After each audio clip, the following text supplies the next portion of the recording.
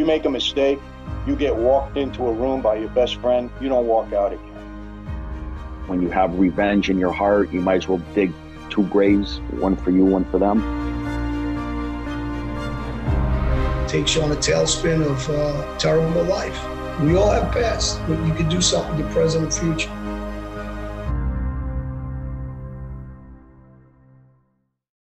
What's going on, everybody? Welcome to another episode of the Millennial's Choice Show. I'm your host, Matthew Ablican, and I'm here with my brother from the same mother, as far as we know, Danny Ablican. What's going on, everyone? And we got a special guest in the house today, and we're really excited to hear his story, hear how he's turning his life around, and the positive impacts he hopes to make in the community. But we want to learn from his story. We don't want to glorify it. He doesn't want to glorify it. And we just want to make sure we hear from his past. If you guys are listening to this, you may be at a crossroads in your life. You may be, thinking about going down a path that's going to have a huge negative impact in your future. It's going to be detrimental to your life. Kurt's going to share his story. So we want to welcome to the show Kurt Calabrese. He's the former mafioso, mobster for the Chicago Mafia, and he's got a tremendous story. So we're excited to hear it today. Kurt, welcome to the show. Thank you. Thank you for having me. We're glad you were able to come on. It's a very smooth process, and I got a chance to speak with you before. And I'm excited for this. I know Danny's excited for pumped. This too. Can't wait. So we want to get right into it. And for those of you, or for those people who don't know who you are, have never heard your story before, why don't you take us back to the beginning of your childhood? What was your childhood like? Where did you grow up? When did you really realize, like, okay, my family is part of something that, I'm not aware of until now, and it's real. It's happening. When did you realize that? So let's start from the beginning. Okay. I grew up in an mostly Italian neighborhood, just outside of the city outskirts, Chicago. The town was called Elmwood Park. Grew up there.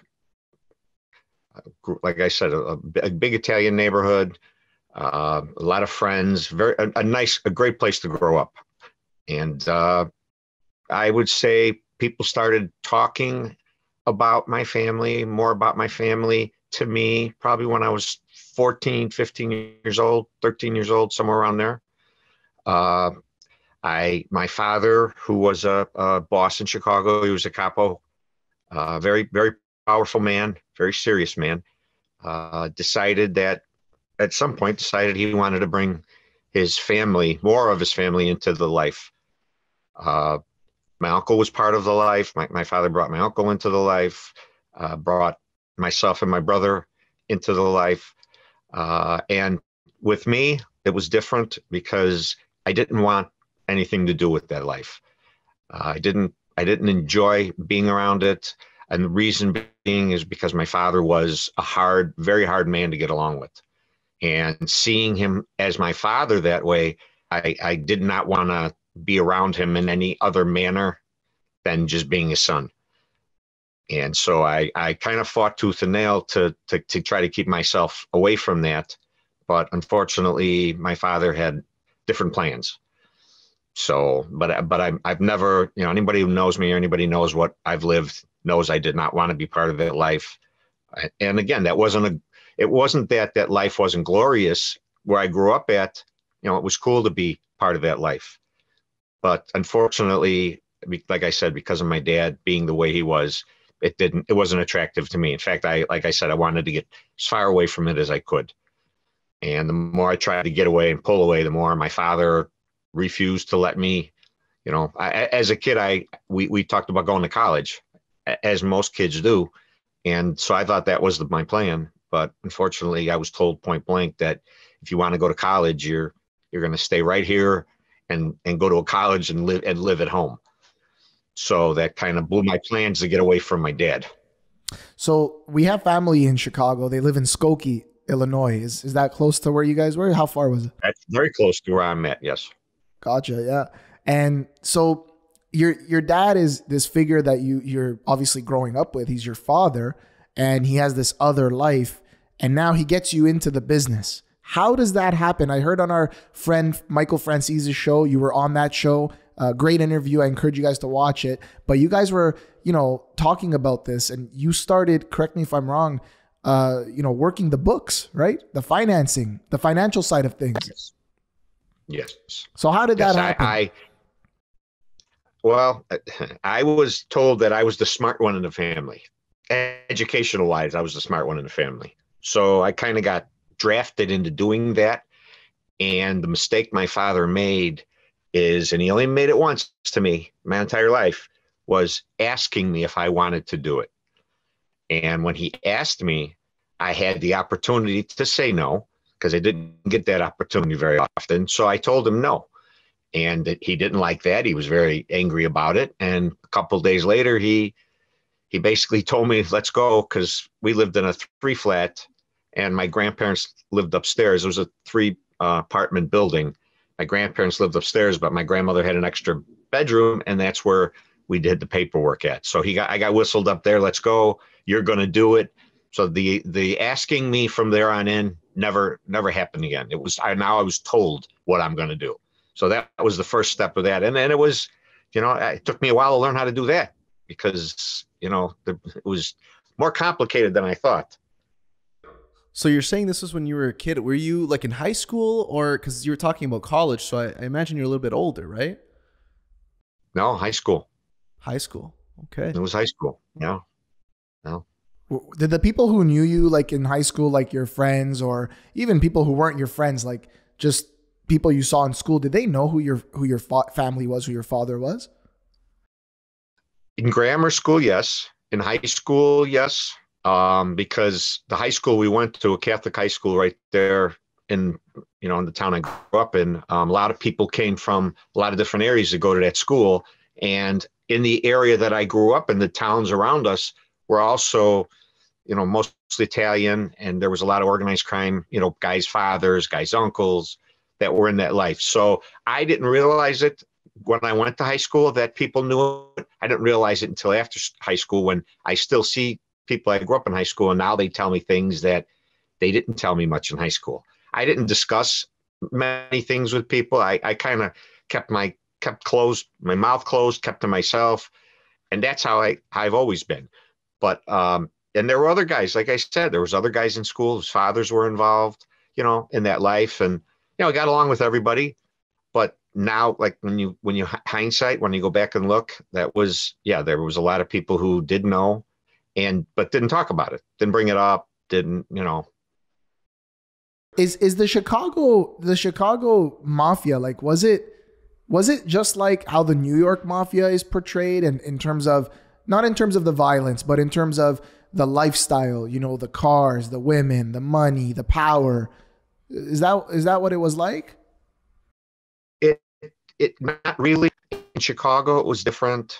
There's only one family in Chicago, and there were different crews, and different crews handled things different ways. But my father and the people that he was around, everything was about blending in. Everything was about not drawing attention to yourself or attraction to yourself.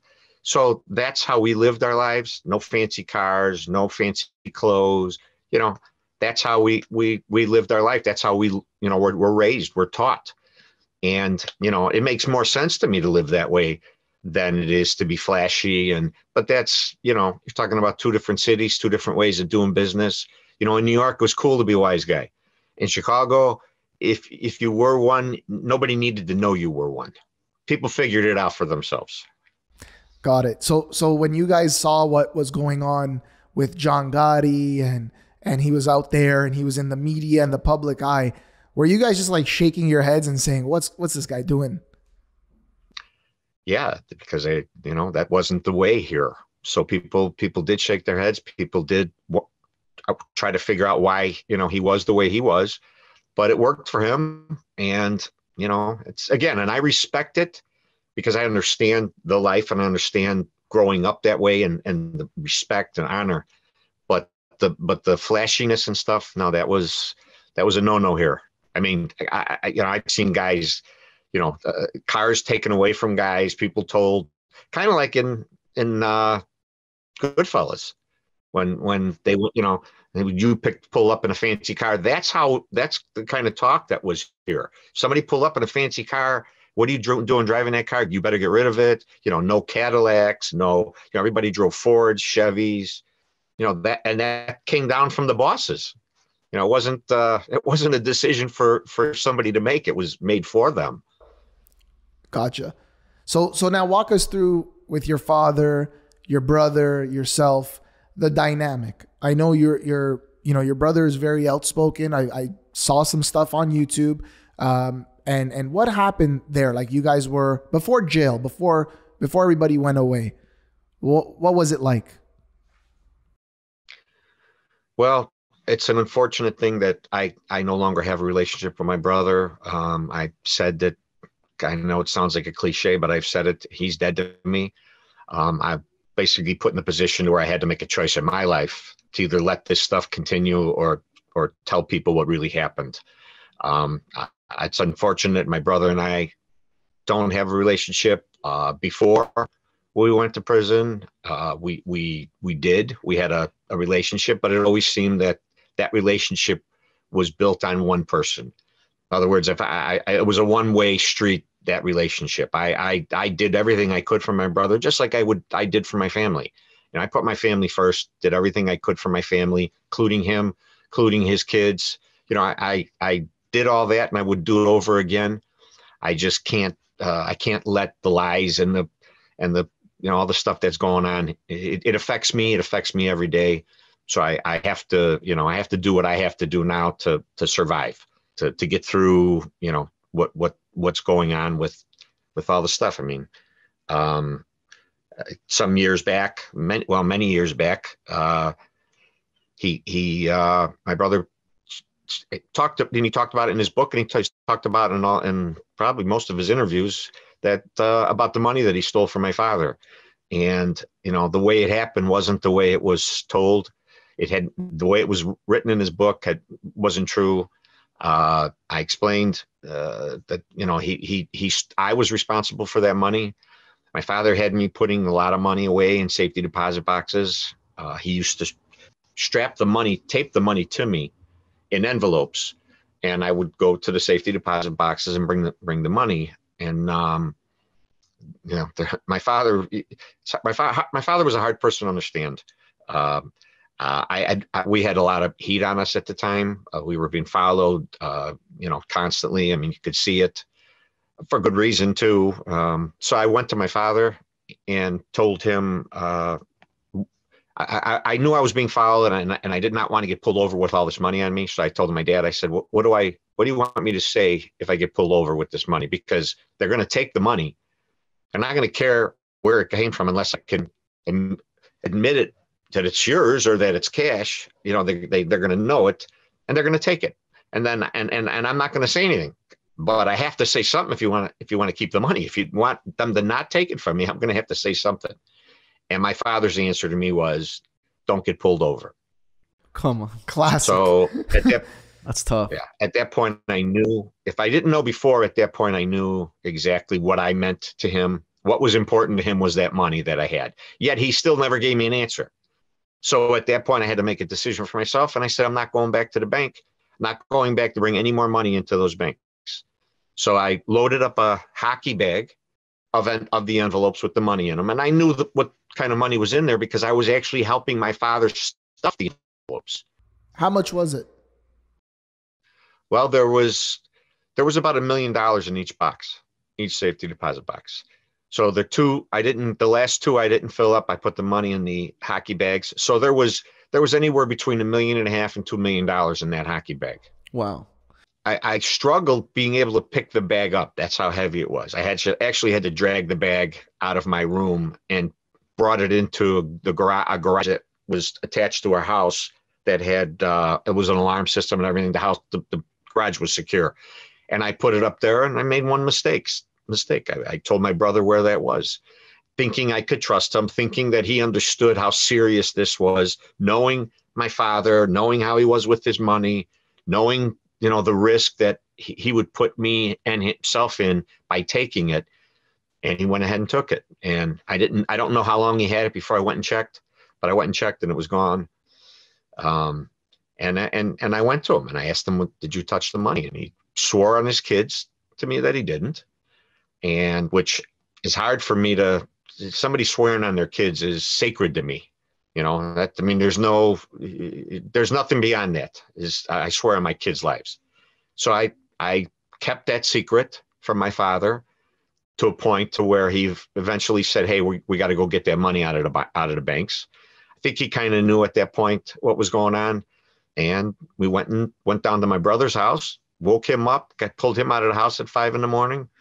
And from there, he swore up and down again that he didn't take it. And then my father gave him a crack and he went down, and then he admitted it. He said, I took the money. And the kind of guy my father was with me, he stopped right there and then, and he looked at me and he said, see, I told you he took it and you were defending him, he told me. And all I said was, I wasn't defending him. I was telling you, he swore to me that he didn't take it. And to my father, that was me defending my brother. But I should have came clean when I found out the money was gone. I should have told my father. I was very scared for my life at that point. It's funny because you hear people like Junior talk about my dad and, boy, what a serious man he was and all this and stuff. But yet you took the thing that meant most to him, his money, and you just stole it from him and knew that at some point it was going to come out. So where's the fear? I mean, you talk about fear out of one side of your mouth, and you talk about what a great guy he was. But what about when the money was gone and I was hiding and I was scared for my life? And, I was just going to ask, why do you think, Kurt, your dad had this love for money? And was it just the power that it came with? Why was he the way he was? You know what? We've talked about that amongst family members, amongst friends for years and years, and nobody seems to be able to, pinpoint why he became that way. There's a certain point in his life that people that were around him then, like my mother, like other, people that were around, said they noticed a change in my dad when he started getting more power. And so, that's probably the only thing that we can come up with. But, there's not a lot of nice things I can say about my father other than he was my father and I loved him. But as far as a dad, as far as a human being, in Chicago, it was always not, you don't bring your kids into that life in Chicago. New York, it's a little bit different. In fact, Michael and I had that conversation on his show, the differences, and, you just didn't do it. And a lot of people here in Chicago didn't know to what level my father brought us into it until the case started, till the Family Secrets case started. Because that's what the name of the case was, Family Secrets. They were talking about our family, and there were 4 of us involved in that world. And I wasn't involved in that case, but I was brought into that case. I wasn't indicted. But I was played with. I was used as a pawn in that trial. I had the government threatening to put me up on the stand, and then we got past that. And then my father subpoenas me to put me up on the stand. So I was trying to do everything I could to stay away from it. And my father's doing everything in his power to drag me back into getting in the middle of this case. I don't know if you guys are aware of it, but I had threats going back to before the trial started, when I was still living in Elmwood Park. I had rats put on my doorstep. They had little white nooses around their necks, like they were supposed to be hung. And they were put on, they're 2 white rats that were put on my doorstep. That was something I've seen done before. So I kind of knew what it was meant, how it was meant. The only thing was the rats were supposed to be dead. So whoever brought them couldn't kill them. And so that was the first threat I had gotten, and a letter in my mailbox quoting the Bible and quoting relationships between sons and fathers. So, who was threatening you? Did you ever find out? No, I that, and again, they came in phases. So that was the first phase. I know my father, it had to do with my father, that he was behind it. I just didn't, I wasn't 1,000% sure, but or 100% sure, but I was 99% sure. Like I said, the things that were done were things that I've seen done. So I got the message. I knew what the message was, and I got it. The only problem is like with the rats put on my doorstep, my family was being threatened, and I had nothing to do with the case. I didn't cooperate. I wouldn't talk to anybody. So it was a little odd to people to why I was being bothered when I had nothing to do with the case. But, that's my dad. That was my dad. That's how he was. If he thought something needed to be done, he didn't care. He did it. So those threats I believe were coming from him. All the threats I believe were coming from him, but I just don't know why. So I say this with the utmost respect, and to you, to your family. Are you saying that your father would have potentially killed you if he thought you were snitching or found out you snitched? That's a hard question to answer, because there's days that I believe that, and there's days that I don't believe that he would have done that. The way it all played out was, listen, let me say this. If my father wanted me dead, I would have been dead. If my father wanted my brother dead, he would have been dead. That's reality of when you speak the truth. I can't hide and say, well, I could have outfought my dad, or I could have protected myself. If he was very good at what he did. So if he wanted you dead, you were going to be dead. So all this talk about, oh, well, he pulled a gun on me and he did this. My father pulled a gun out on anybody, he'd have killed them. I learned that as a young kid, that my father lived by that rule. If somebody pulls a gun on you, you have to kill them. So, the talk, oh, well, he did this, he did that. My father wanted us dead, we'd have been dead. That's reality. So if the threats I got, like I said, the threats didn't scare me. The fact that where they were being brought to did, because somebody was following me. They were putting notes on my car after I had moved out of Elmwood Park. Whoever was following had put threatening letters on my car. And again, I was, they had to be following me to know where I was. So that bothered me a little bit. But, once you become accustomed to it, like I said, with the mentality of, I can't hide. If he wants me dead, I'm going to be dead. So that's a hard pill to swallow, especially when you're not doing anything wrong. You're not cooperating. You won't talk to nobody. Right. His anger for me must have had a lot to do with the fact that I walked away from him and walked away from that life. Right. And he wasn't happy about that. Yeah. So did you ever, obviously there was a lot of things that happened in that life, experiences, stories that I'm sure you could share. What was one thing that you saw your father do that you were just like, I can't believe this guy just did this. I know what he's all about, but I can't believe he just did this. Are you able to share something like that with us? Yeah. One story that pops into my head, and I've never really told this story, but my father had taken over some adult bookstores in Chicago.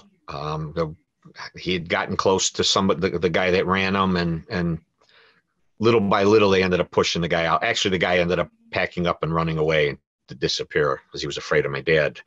But I saw my dad treat this man, and we used to see this man because we went to these stores. We used to empty the coins out, and we used to, that was part of our route that we worked. And the guy, the guy was a nice guy. And again, I didn't know him outside of seeing him, but he was always nice to us, and he seemed like a nice guy. I saw my dad just, give this guy a hard time and, yell at him and scream at him. My father liked to raise his voice to people, and with the outcomes, it was usually a crack or something. But the way he talked to this guy, and again, I didn't particularly appreciate and having to be there and watch it. And my father didn't care. When he was going to do what he was going to do, he didn't care who was around or say what he was going to say. He didn't care. But I was probably 15 years old, 14, 15 years old, and watching one grown man yell at another grown man like that. And at any time, liable to put his hands on him or he was throwing stuff in there. And, that kind of stuck with me because we had to go see this guy every week. We had to go, empty these machines and spend time at his business. And it just, I don't know, it just bothered me that, that he treated that man that way. But again, I didn't know everything. So maybe I missed something. Maybe I didn't see something that happened. But that's how my dad was with everybody. I mean, he when he lost it or he got his temper, he had a very short temper. And once that temper was gone and once he lost it, he didn't really care who was around or who saw whatever. I mean. Got it. I actually just wanted to, on that point, Kurt, just talk to you a little bit about how that would work when it came to businesses. What would be the deciding factor that your dad would see in a certain business and be like, that's the business I want to get involved in or I want to kind of be a part of? What was the main factor that kind of drove him, you think? Whatever made money. If it makes money, it makes sense. If it makes money, it makes sense. There was a gentleman who, and again, it's hard for me I got to go back to set up the story, but to make a long story short, there was a guy that had a auto body shop, car mechanic auto body shop in our neighborhood. And I had known him because I met him through a friend that I stood up for a wedding and he was at the wedding. This gentleman, his name was Matt. He had the shop and it was, my father was into cars. My father loved old cars. My father that was a hobby of his, a love of his. And so my dad came to the wedding to see me. And so I introduced the guy to him at the wedding and they became friends. And my father started going to the guy's shop, started bringing cars there. And the guy knew who my dad was. And he liked, he wanted to get close to my dad or just hang around him. And so we started hanging out there or bringing cars there. And my father was meeting some people there. And anyhow, Matt got himself in trouble. He was doing drugs and he got himself in a whole lot of trouble, but he had $1 million a year business. And when my father heard, again, and my father wasn't an educated man, but my father heard this guy's making $1 million a year right away. He thought, well, this guy's bringing home $1 million a year. No, there's $1 million of business going through there. So my father wanted to get in this guy's business. So he played hero to him. The guy guy's family was ready to leave him. He had 3 mortgages on his house. They were going to take his house. So my father said, well, here, we at the time we were rehabbing houses and we were doing, some real estate stuff. So that's what my father wanted to do with legitimize the money. And he wanted to put it into real estate. So we bought his house, this guy's house. And the deal my father made with him was this guy was going to pay rent to live in the house. And at some point when he gets on his feet, he can buy the house back. So that was what the deal that was made. I didn't particularly like the guy. I didn't get along with him. I knew what he was about. I knew he was, and I even told my father, I said, Dad, that this guy's not a good guy. He's doing things that you wouldn't be very happy about. Well, my father didn't hear that part. All he saw was dollars. All he saw was an opportunity for him to make money. So what ended up happening was the FBI set this guy up, Matt. Found this guy, Matt, was telling everybody now that we were hanging there at the shop that he was part of our crew, part of my father's crew. And so the FBI got wind of it and they sent somebody in there. They sent a guy, an agent in there to drive a tow truck. And it's funny because, when I talk about my dad, I always mention how good he was at his job. And my father was very sharp when it came to being on the street. And so they were on tape. This guy was wearing a wire on us now. And on tape, you hear my father telling this guy, who is this guy, this tow truck driver work for you? And he said, well, yeah, he's a tow truck driver. And he said, well, he's got a beeper number on the side of his car, side of his truck. What kind of tow truck driver has a beeper number on the side of their truck? In other words, you got to beep the tow truck driver and he's going to pull over and call you back. So the point my father was making to him was he told him, I hope you're not doing anything wrong with this guy because he's probably an FBI agent. Well, that's because my father didn't believe anybody was doing anything wrong there. And technically, nobody was doing anything wrong there. But the lies that they caught him in, I mean, he told them he was working for my father. He told him he was giving out juice loans. Told him he was in the mob. He, a bunch of stuff. And that he met Frank Sinatra at our house in Wisconsin. It was just a lie after lie after lie, and the government was believing this. And so they tried to build a case on this, and they ended up taking the house away from us that we owned, that we bought legitimately. That was part of, and that was another thing I did for my father. Any legitimate businesses that we put any money into or tried to start up, I was always responsible for. I always had to take care of that, on top of taking care of anything else for him, on top of taking care of my life and my family. So that, kind of bouncing around here a little bit, but my father liked that guy, Matt. He liked him. He felt sorry for him. And that was probably cost my father his life of freedom, because of that case, that just snowballed into other stuff. And, but they were never able to really use this guy's testimony against us, because most of it was lies. And it was outrageous lies. It wasn't even, it was stuff that people were making up just because they wanted to say they were part of their life. But to answer your question, I'm sorry I went off the beaten path, but what the businesses my father liked were businesses that made money. If he saw you making money, he wanted to get in your business, in your pocket. And it's still true today. If it makes money, it makes sense. That's how people look at it. But let's talk a little bit about that. So what was the reason why your brother and your father first went to prison? What was the reason that they got caught? And then how did that change into the big court case that everybody knew about and, led to greater consequences for them in prison? How did they get caught? What did they get caught for? Well, our case that we were involved in was my brother, my father, my uncle, and myself, and other guys also. But that was with that gentleman Matt that I was talking about. That first case. That's how that all got started. And so from there, they took the house that this gentleman lived in, Matt. They ended up taking the house, seizing it. And at the time, we were trying to sell the house because the guy we knew he disappeared probably went into the witness protection program. So I was trying to sell the house from my dad. He wanted the house gone. Well, once the government got wind of it, they came in and they seized the house. And they made us prove to them that we bought the house legitimately, which I basically did. But that didn't stop the case from going forward. And what ended up happening was the government offered plea deals to my uncle, to my father, to my brother, and they all accepted them. But the problem was I wasn't going to take a deal. I was going to fight the case because I knew in court I would win. In the civil case, that was the first case with the house, we basically beat them.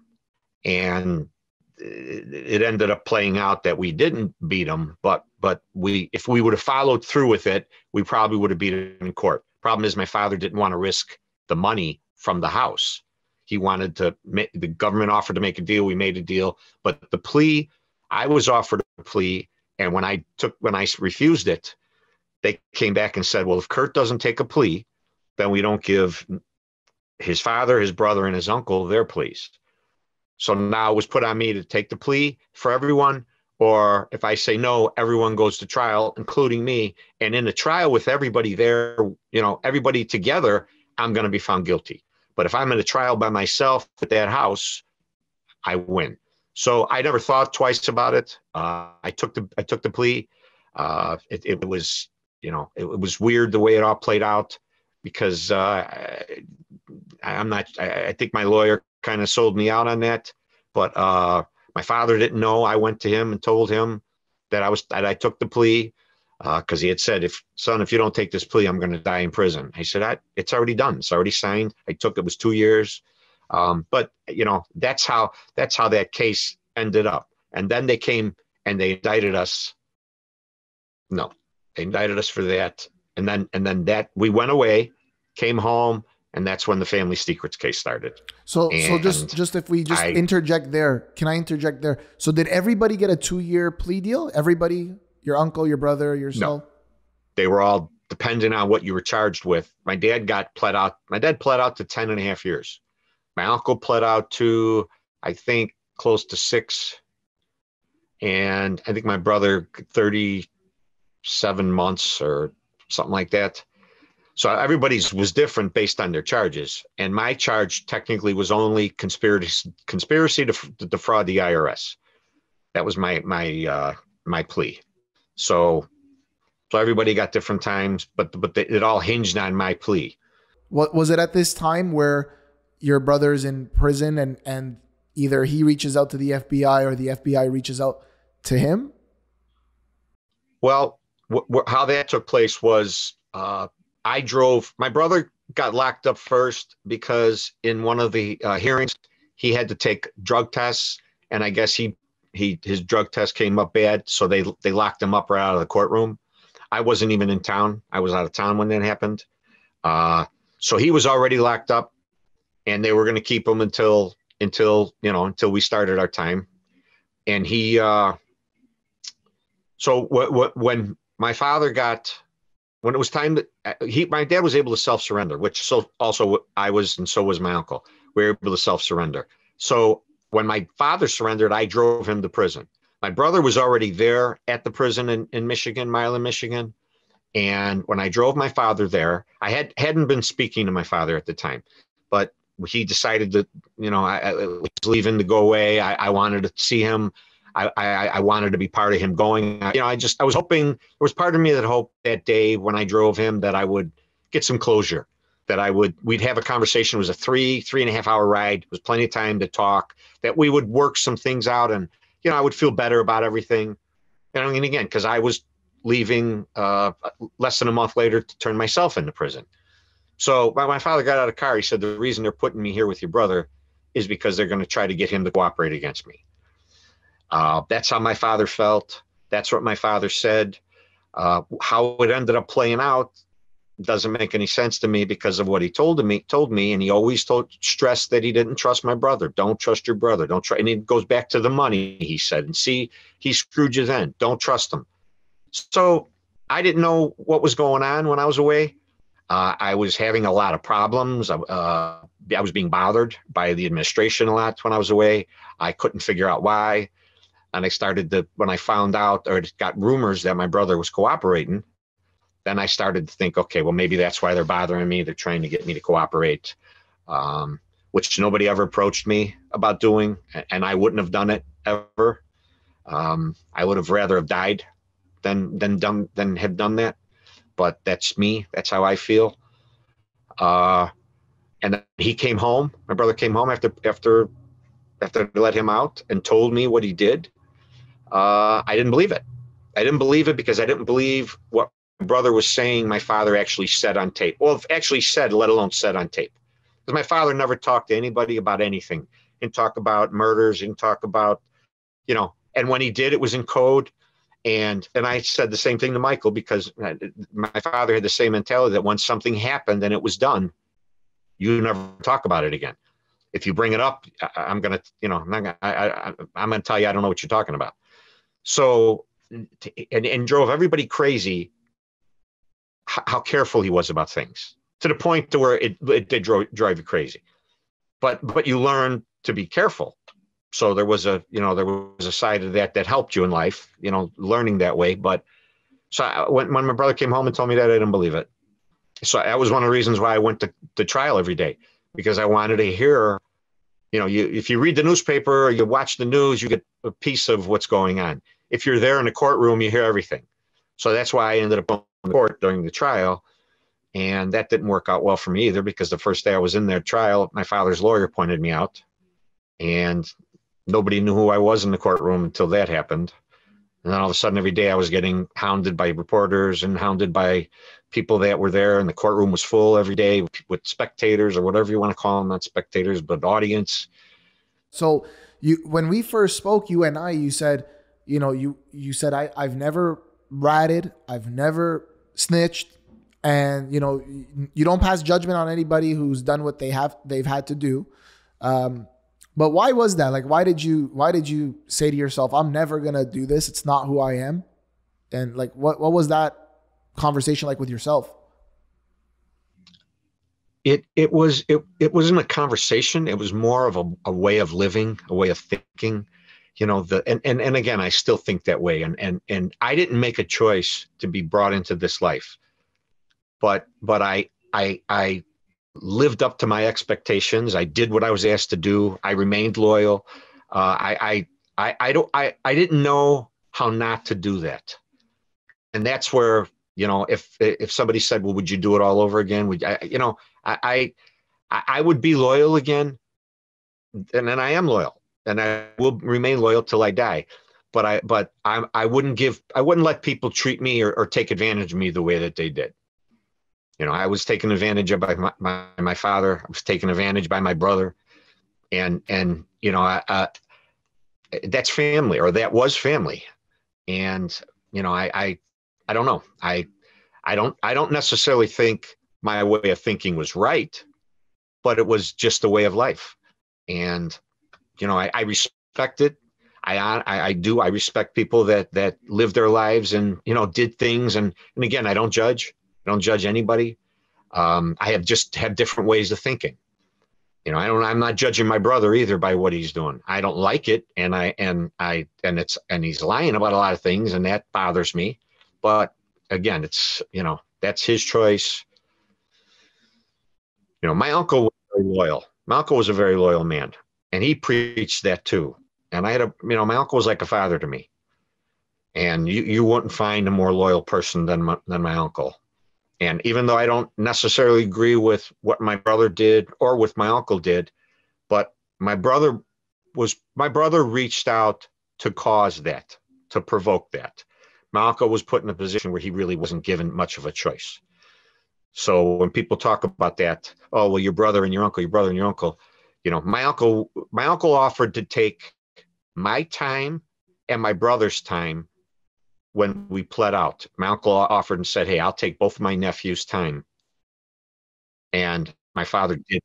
My father did not do that. In fact, real quick, so you know how the government works, when we got arrested, my father was put in a room, and my brother and I were put in a room right across the hallway with the doors open.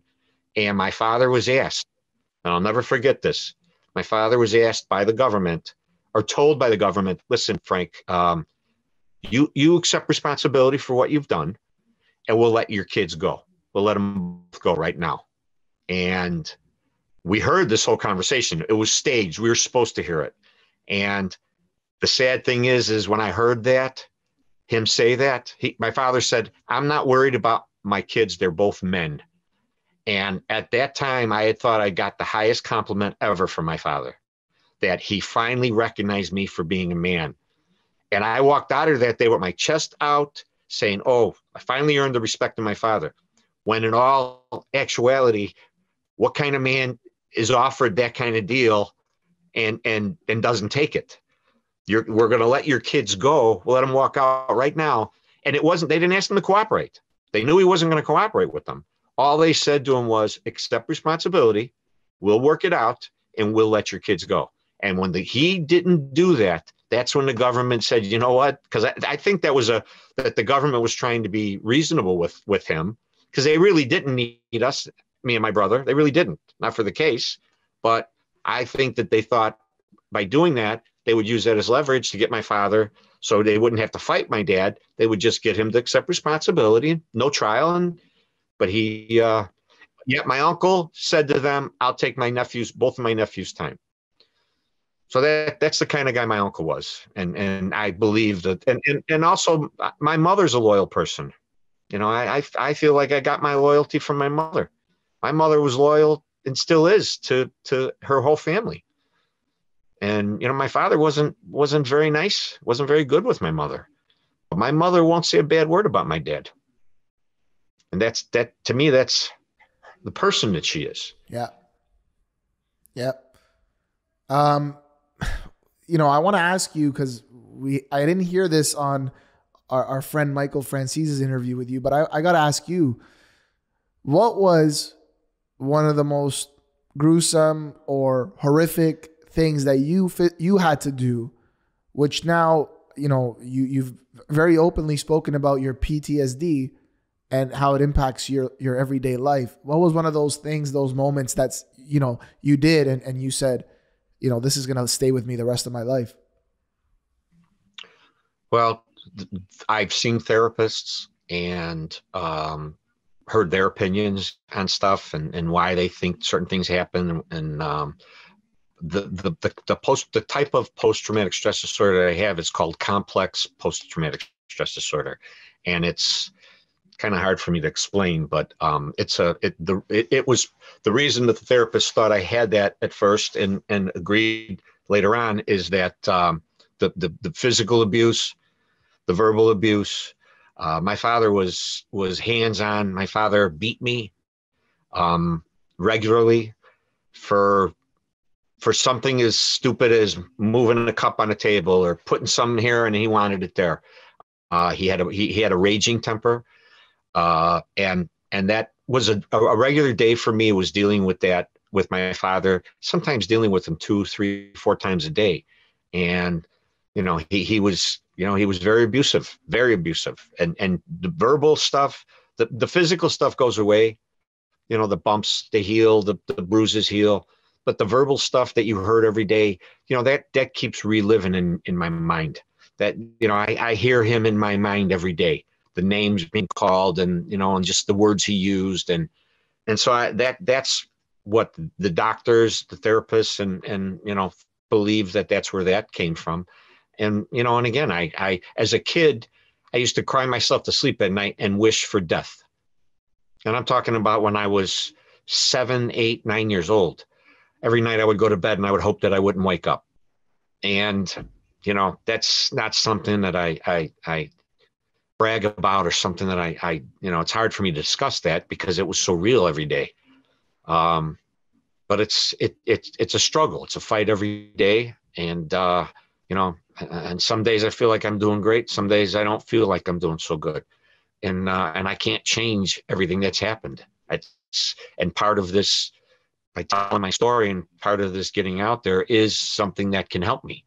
It's probably the only thing that I know of that can help me is coming to grips with what life was about, coming to grips with, what I dealt with and trying to move on. And I've got 3 kids, 2 grandkids. They're my life. My mother's my life. My younger brother's my life. Yeah, I got some great friends that have been there for me. I don't know what I would have done without my friends, especially when I went to prison. Because when I went to prison, I didn't get any help from either one of my families. Now, my ex-wife, her grandfather was my father's boss. He was part of the Angelo LaPietra. He was part of the Casino movie. He was one of the bosses in Vegas for that movie. When I was gone, my father didn't help my family. My wife's grandfather, they didn't help our family. I had friends that were there for me, but it's just it's stereotypical that in that world you're supposed to be taken care of. And this was family. This wasn't even just that world. This was family. These were people that claimed to be family. My father, her grandfather, they claimed to be our family. Yet they didn't care if my kids had food on the table, if they had gifts at Christmas. They didn't care. And that just goes to show you how hypocritical that life is in that world. The loyalty, where's that loyalty? I guess I wasn't entitled to that loyalty or entitled to that, that perk of taking care of my family. And that played into me walking away from that life, because once I saw what it was about, and again, it's family, it's part of that life, but yet these are family members. If these are strangers that I worked for, it'd be okay. Life is life. Is it right to take care of these people? Yeah. But if they don't, what are you going to do about it? But this was family. This was my father. This was her grandfather. These were families that were very well off and didn't care if I had a roof over my head. They didn't care. And again, I'm glad that happened, and I was glad that I could see it, because I dealt with it accordingly. It's just, it's hypocritical. It's, that life, the loyalty, where's the loyalty at? Where's the honor at? I've watched people's families get taken care of. And I was part of that, but yet they weren't family. They were just guys that worked for my dad. But, family, I paid my brother's lawyer bill because my father wouldn't pay it, and that was after my brother stole the money and didn't have any money left. I paid his lawyer bill. So, I was a family person. I was a loyal person my whole life. I do anything for my family. I did anything for my family. I just wanted to, on that note, Kurt, ask, so they didn't really help or take care necessarily of your family while you're on the inside. Did at least the reputation that your father had help you on the inside in prison? Were people scared of you? Did you have a target on your back because of the reputation your family had and your father had? Or was it of some help at least when you were in prison? That's a great question, Dan. What prison was for me, I had self-surrendered to a camp in Oxford, Wisconsin. And if you heard of Club Fed, that it was a camp, and it was a Club Fed. It was a nice place to be. I mean, it was still prison, but it was a nice place to be. There were no fences, bars. There were no, you could walk right off the campgrounds and nobody would, nobody would see you and it wouldn't make a difference. I mean, you'd get in trouble if you got caught, and so I did 7 months there, and then I got shipped out of there, and I got shipped downtown to the MCC in downtown Chicago. I went from a camp that's laid back where nobody bothers anybody. It's just people doing their time, to a place that's really considered a maximum security prison, the MCC. So from that, things had changed. And first of all, being Italian in prison, you were looked at a little differently. You weren't looked at as really white. You were looked at as Italian. But at the time I was away, things were changing quickly, and there weren't a lot of Italians where I was. There weren't a lot of Italians. There were a handful. And so it worked for me in some ways. It worked against me in some ways. It worked for me because I was Italian and people knew a little bit of, the background of my family. So but there were also a lot of young guys there, young gangbanger guys who were trying to make a name for themselves. So, I had a few problems, nothing major, but I had a few problems. And so if that answers your question, it was both. It helped in some ways. It hurt in some ways. Did you ever have to fight off somebody in prison? Like, did somebody ever try to take your life and you tried to defend yourself, or is that just in the movies, or did that actually happen? Or I only had one situation that came to that, and it kind of got resolved pretty quickly, but it could have gotten ugly. And again, it was with a young guy who was a gangbanger who was trying to make a name for himself. And I was in the kitchen working. I was only one of very few white people at that. And so I was kind of singled out by these guys, this kid. And it all worked out, but it could have gotten uglier than it did, but it all worked out. And most of the guards I didn't have problems with when I was away. I had more problems with the administration because, like I said, now I look back and think, okay, now it made sense to me why they were treating me the way they were treating me, because it was around the same time that my brother was cooperating. So I got shipped. And to be honest with you, I went into prison with a chip on my shoulder. I shouldn't say I went into prison with it. When I got there, my first experience walking into the camp was I got whistled into the warden's office. And like I said, I just got in there and self-surrendered. So I didn't do anything. And I got brought into this man's office, and he sat behind his desk, told me to sit down, and he immediately started yelling at me and banging the desk. And what I saw was my dad. When he started doing that, I saw my dad. And I thought, okay, here I put up with this my whole life. Here I'm now in prison. I'm in prison. Well, you can't send me anywhere place worse than you could send me in prison. The other place is the hole in prison, which I was in too.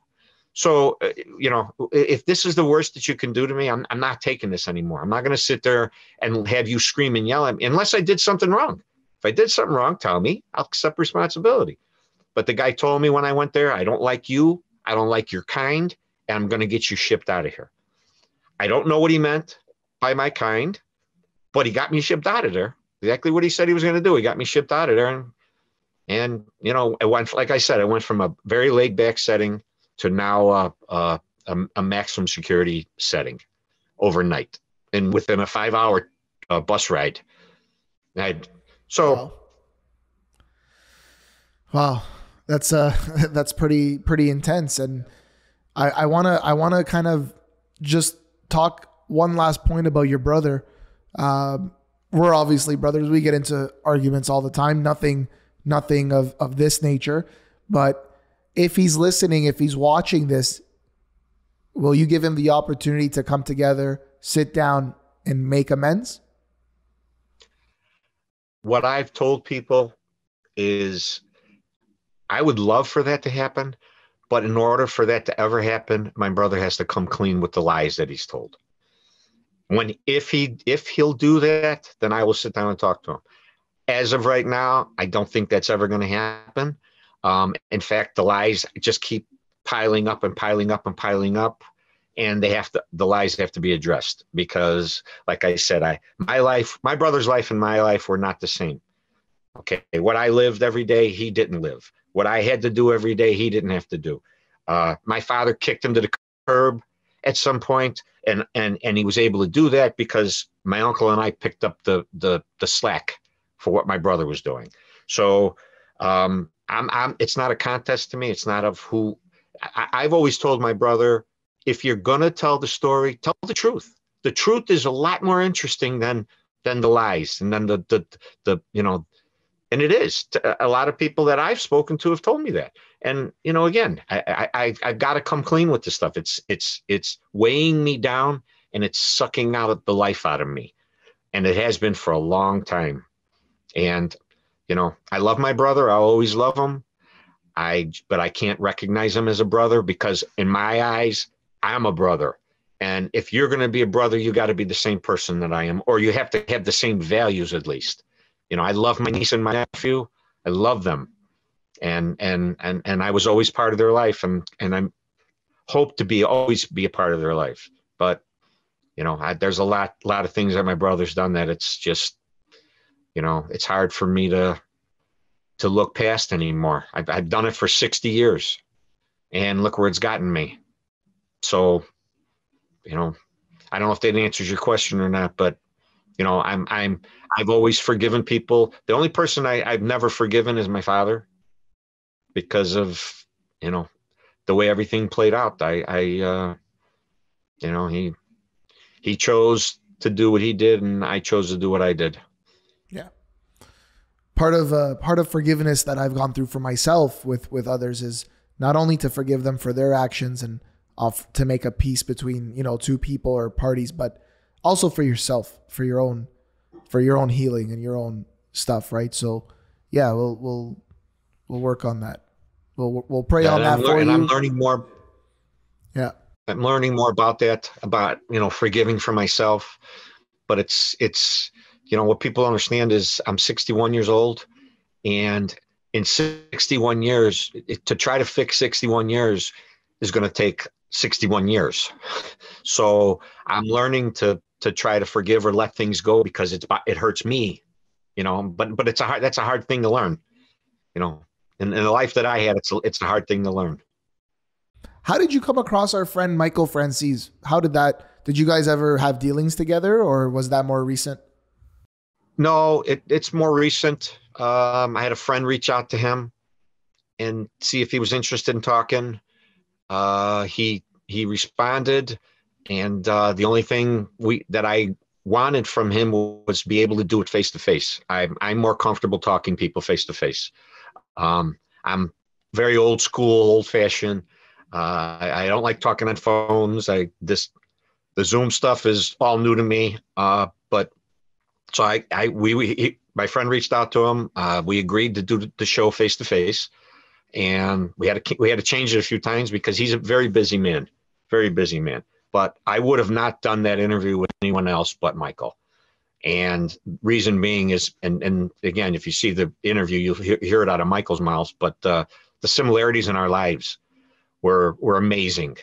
And when you're talking to somebody that can relate to you, there's not too many people are going to be able to relate to my story, what I lived. And I'm not comparing what I lived to what Michael lived, because Michael was on a huge level. But you talk about a gentleman and a man who shakes your hand and does everything that he says he's going to do. I have the utmost respect for Michael. And when I sat and talked to him, I just felt like, I felt so comfortable that, I was so uptight doing it, but I felt so comfortable when I got done. And kind of like you guys, the setting is comfortable.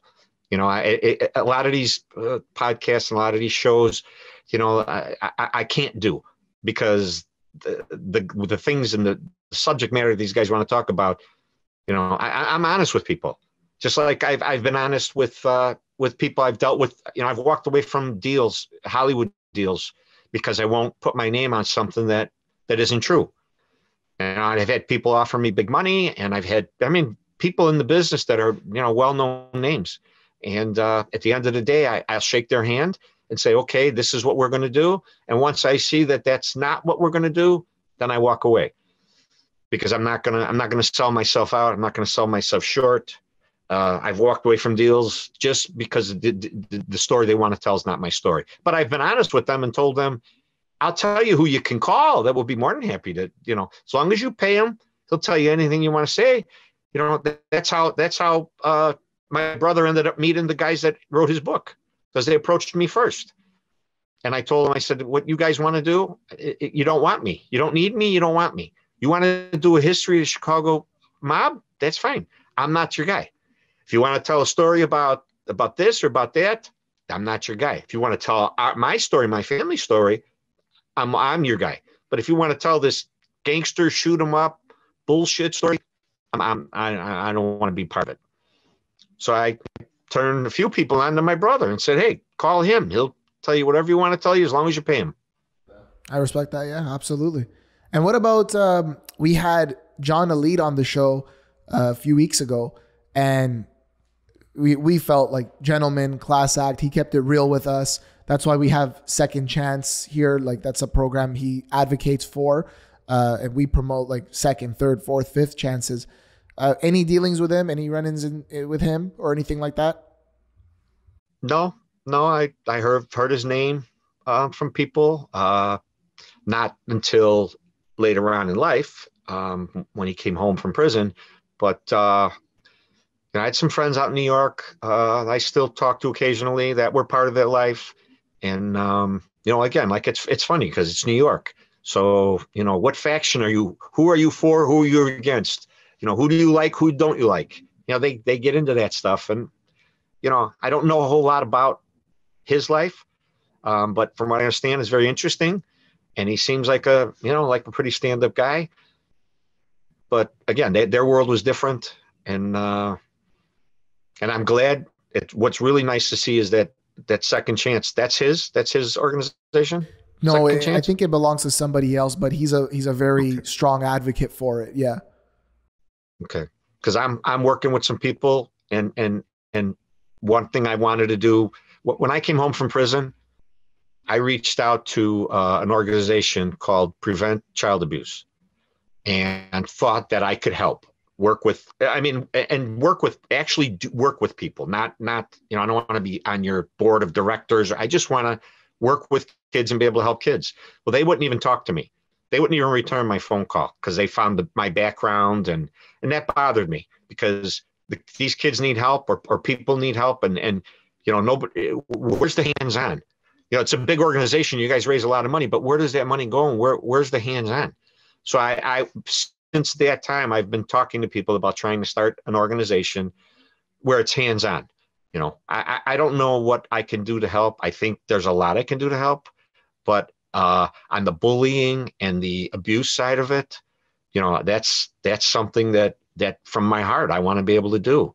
And seeing John with Second Chance, sounds like a nice organization. And that's, you know, you got to help kids. Kids need help, you know, guidance. They need guidance. They need help. And, you know, the world that we live in right now is crazy.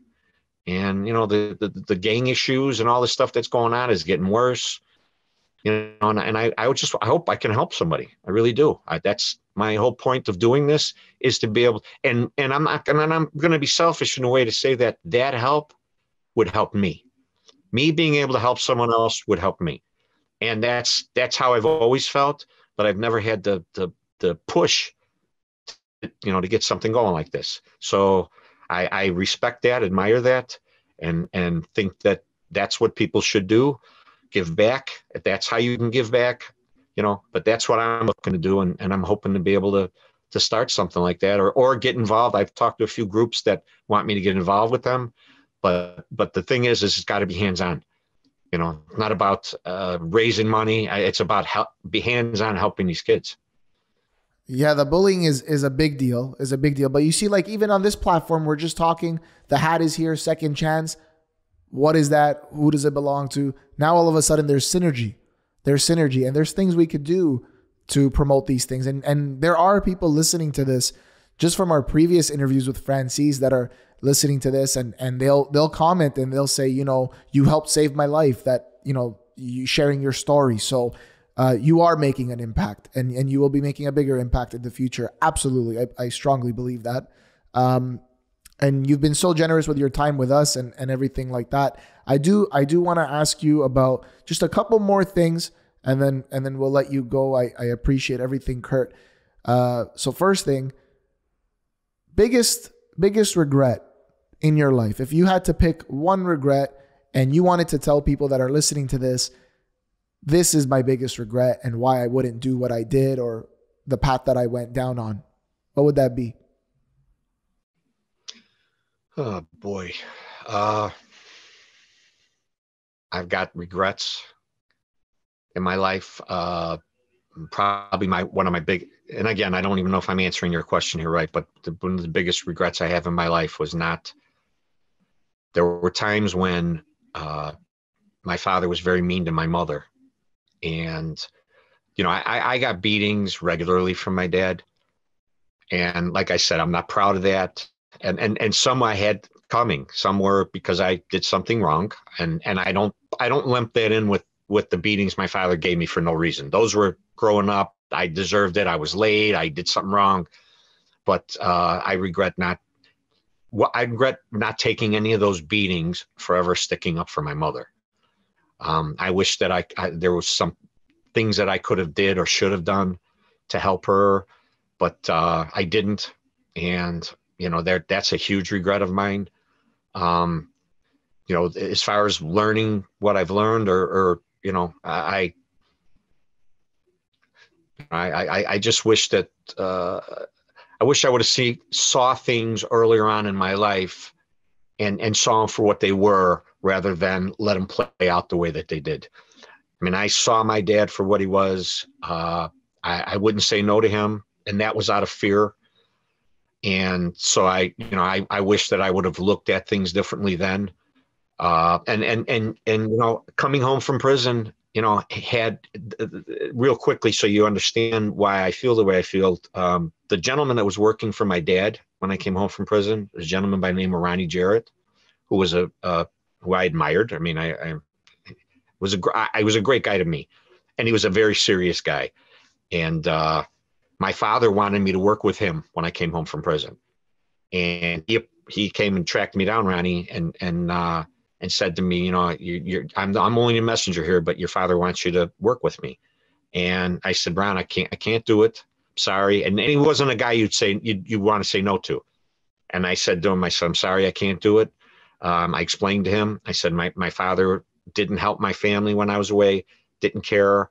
I said, I'm done. And he said, well, I'm the messenger. And I said, well, as a messenger, you're going to have to bring that message back to him. And so about a couple of weeks after that, Ronnie got shot and killed in front of his house. And had I not walked away from him and my dad at that time that either would have been him and I, him or me, or both of us. That would have happened too. And that's not me trying to glorify or make myself more important. That was a fact. And whoever sent that message was sending it directly to my father, because he was my father's right-hand man at that time. So I don't know if that answers the question, but that reaffirms that I did the right thing for me. I made the right choice because of that outcome. So I'm glad I did that. But I've learned that the life that I was sold or was my father tried to sell on me wasn't the world that is real. The honor, the respect, in that world, your best friend's the one that shoots you. I don't see how the word respect or honor could be put with something like that your own friend would kill you. But that's that world. And, I have my agreements and disagreements to that, but yeah, I hope that answered your question. Yep, absolutely. I'll kind of like beat myself if I don't ask you the question, but another popular figure that recently did something with Michael Francis as well is Sammy the Bull. You have any run-ins with him or anything like that? Nope. I always knew the name though, because his name in New York was very well known. And so, when I was out there and see people out there, they talked about him and, it was long before he cooperated, but, what a rough stand-up guy he was. You didn't mess with him. You didn't fool around with him. But yet also he was a loyal guy. That was, like I said, that was before, all that stuff happened, but, never had any deals with him. And I think Sammy's very entertaining. I really do. I find him, and I don't mean that in a funny way. I mean entertaining in his stories, entertaining in, his views on how he sees things.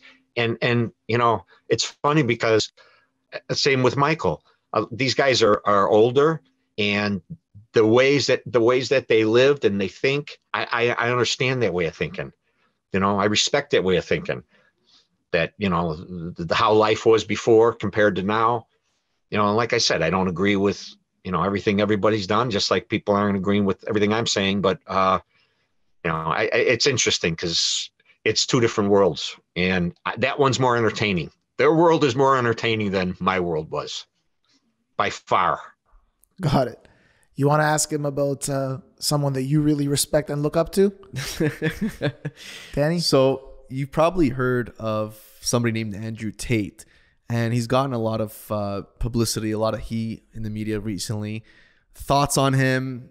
Do you know him? Have you really seen his content or anything like that?